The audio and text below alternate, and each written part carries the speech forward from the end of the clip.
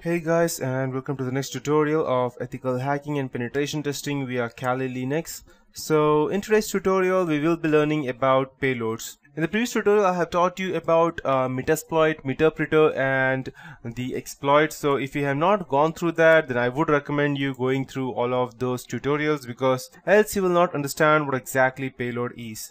So a payload in Metasploit refers to an exploit module. So there are different types of payload modules in Metasploit framework, such as singles, stagers and stages. These different types allow for a great deal of versatility, and it can be useful across numerous types of scenarios. Whether or not a payload is stage, it is represented by slash in the payload name. So for example, let me just show you. I'll just go ahead and open the MSF console. And by the time it opens, I'll show you how exactly a payload would look like. So if I wanted a Windows, let's say bind TCP payload, then I'll just go ahead and use Windows/bind_TCP, something like that. It's a single payload with no stage, whereas Windows consists of a stager and a stage. So it might be a bit confusing to understand. So bind TCP is the stager, and if you want to go ahead and check the stage, then I can just go ahead and type shell_bind TCP. So shell over here is the stage, whereas bind TCP is the stager. So three things that I would be covering today in detail will be the singles, the stagers and the stages. So we have our MSF console open. So singles are payloads that are self-contained and they're completely standalone. A single payload can be used, or it can be something as simple as a user, or adding a user to the target system, or running a calculator.exe file.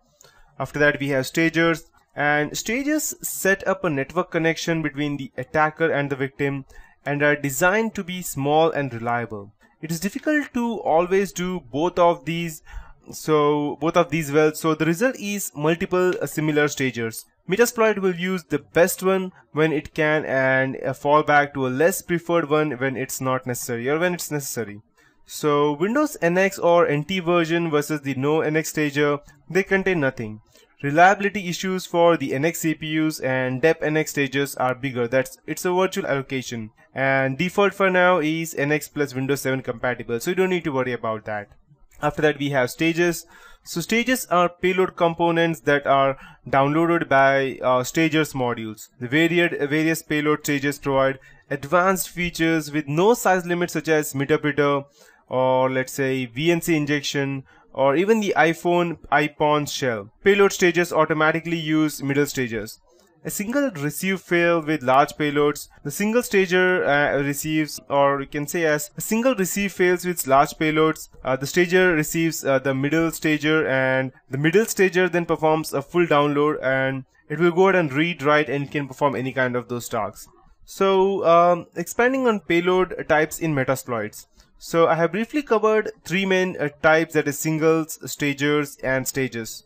Metasploit contains many different types of payloads, each serving a unique role within the framework. So let's take a brief look at the various types of payloads available and get an idea of when each type should be used exactly. So let's start with the non-staged inline module. A single payload containing the exploit and full shell code for the selected task. Inline payloads are by design, you can say as it's by design more stable than their counterparts, because they contain everything all in one. So however, some exploits will not support the resulting size of these payloads, but still some will. So these are how the inline non-staged look like. After that we have the stager payloads, which work in conjunction with the stage payloads in order to perform a specific task.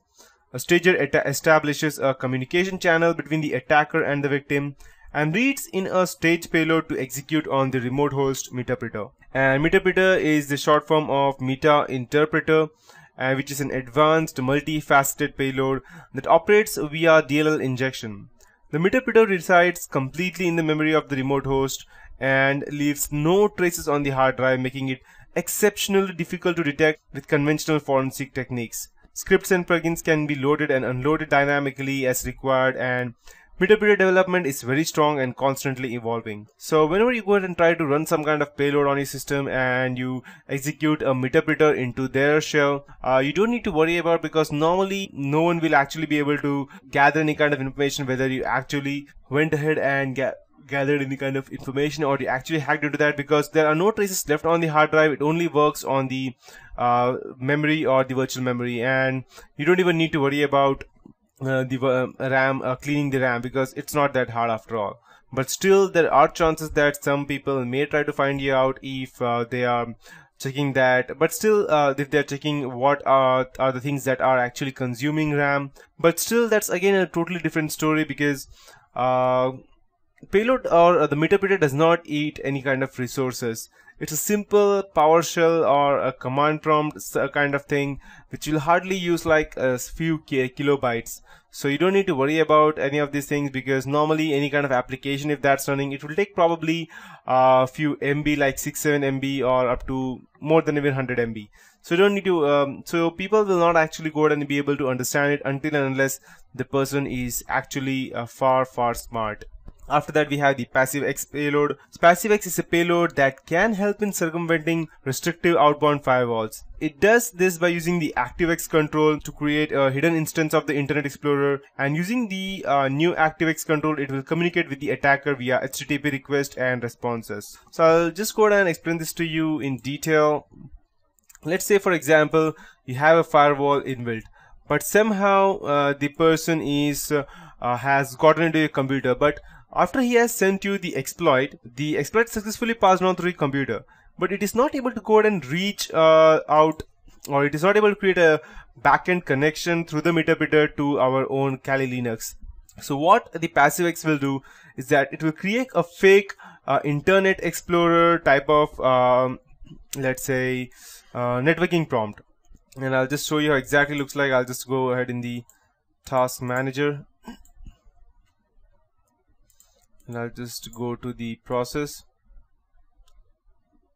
Okay, it won't take me. Okay, so this is how it will look like. So the firewall will probably think that okay, it's not a big deal because Internet Explorer is trying to gain access. So it will look something like it's actually something from the Internet Explorer that is trying to gain access, and the firewall will actually allow it. The reason being that it's going from inside to outside and not actually going to some random connection from some random application. So that's how strong it is. So after that, we have the NoNX module. So the NoNX is a short form for no execute bit, and it is a feature built into some CPUs to prevent code from executing into certain areas of memories. In Windows, NX is implemented as DEP, that is Data Execution Prevention, and the Metasploit NoNX payloads are designed to circumvent the DEP. So it's not a big deal to go ahead and bypass that as well. After NoNX, now you know what NoNX is. We have the ORD, that's Ordinal Payloads, and Ordinal Payloads are Windows Stager. They are they're Windows Stager based payloads which have distinct advantages and disadvantages.